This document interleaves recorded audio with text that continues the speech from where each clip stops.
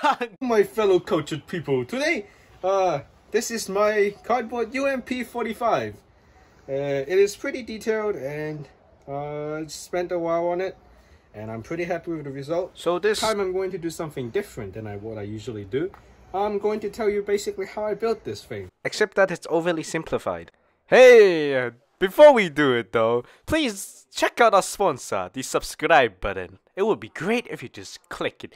80% of the people who watch my videos aren't subscribed. So if you subscribed, I would have like 10,000 subs and that would be epic. So what are you waiting for? Click it with the bell on and share the video to your friends if you like. Yeah. So first of all, I started with this lower bit. I made it into a box. I added these pins and stuff. Then I added the grip and then the all the mag release stuff, and then I made the mag and the mag details. After that, I made this whole part with the curve at the bottom. Wait, no, I have the curve at the bottom. And then I finished that. I made the bolt inside this thing. And I did mess up a little bit here, so that took me a while to fix. And then the top. And the charging handle. And here I did mess up this bit. I originally made it flat, like the bottom bit, but it's supposed to be curved, so I had to melt it down and fix it again. And that took me a long time as well. Yay. And after that, I just finished off the tiny details. And that's pretty much it. And I made the stock. Then I made this part and the stock button, which I'll show you later. Guess what? I'll be doing a how-to video. Yeah! I'll post it someday. So let's look at the details and have a breakdown. We'll start from the back. So here we have the very back bit curved a little bit. And then this is the inner bit of the stock. And then this is the stock button for the stock folding. This is just the fire selector that goes safe, semi, full auto. There's a stop here that stops me from going too far. And yeah, curved grip as always, working trigger. And then bolt release that kinda, you can see it kinda works. It does no purpose, but it's just there to play with. Working mag release, as you can see, this tab locks with this inside and it works. This is spring loaded. And this mag, this time I added something different to it. So as you can see, there's a groove here and you can see something that looks like a spring, because it is a spring. It is a cardboard spring. And yeah, the mag's spring loaded, and you can probably load it, but I didn't make ammo for this, so yeah. It clicks really nicely. This part here is kind of hard to make, but I did it anyway somehow. I didn't bother with the front. The front is the same like this, but I just didn't bother because I can't be bothered. H&K UMP, this thing is like put in there. And then the serial number, take a good look at this here. The serial number, since this is a UMP 45, I included a UMP 45 source number. So go check it out if you want to see some good old hentai. And then before we go up, we'll just look at the front here. This is the front handguard. I didn't bother with the rails at the bottom and the sides because I like having a smooth grip and I'm lazy. Here we have this little stud here. I didn't bother with the sling attachments because I'm lazy again.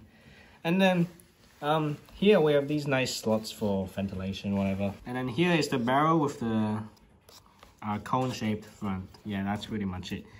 And here we have a charging handle, which you can see nicely shaped and it's pretty strong. So the bolt and the bolt handle is two separate parts.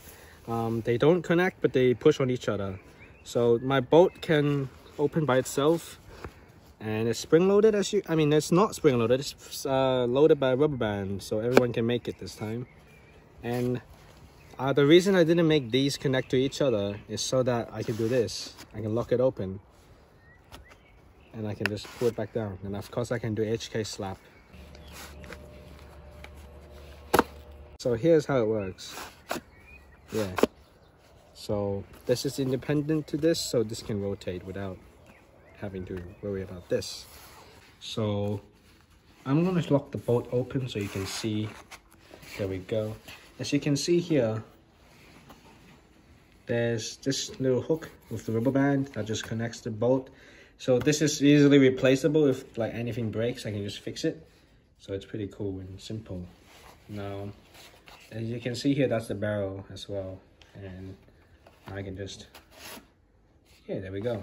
So that's it with the bolt. The bolt's pretty detailed as well. And yeah, this gun is nice. And at the top here, we have the sights and the Picatinny rail for red dot or scope, whatever, in the front sight. So here you can see there's a scope. This is from my Beowulf.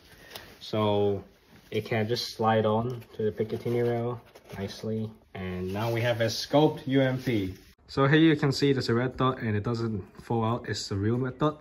It's heavy, but the Picatinny rail is strong enough. This is the rear sight. This is the normal sight. It lines up well. And this one is kind of special because it flips up as well.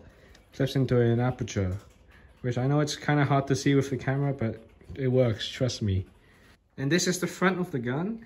You can see the barrel's free floating, which is cool. And then this is the front bit and the top. Can you even see that? Okay. So here, this is the stock. It's foldable. There's this button you press and then you just fold it. And then at the shell ejector, whatever bit at the front, there's this cutout at the bottom of the stock. That part now locks into this hook right here, and it just hooks in, and then you can have a foldable UMP 45. So this is the inside of the gun. I didn't really put that much inside because it's strong enough. This is the guide rod. You can probably see that. I don't know if you can. If you can't, I'll just put a picture. But yeah, that's the guide rod, and then this is all the insides. And then the stock just folds on this hinge. And then this is the stock button. It's like a triangle. This is a ramp that I can just slide it in easily, and there we go. Folded, simple, nice. And if I have to unfold, just press the button in, and there we go. So thanks for watching to the end. If you enjoyed it, subscribe, share to your friends, like and comment, and I will see you cultured people in the next one. Goodbye.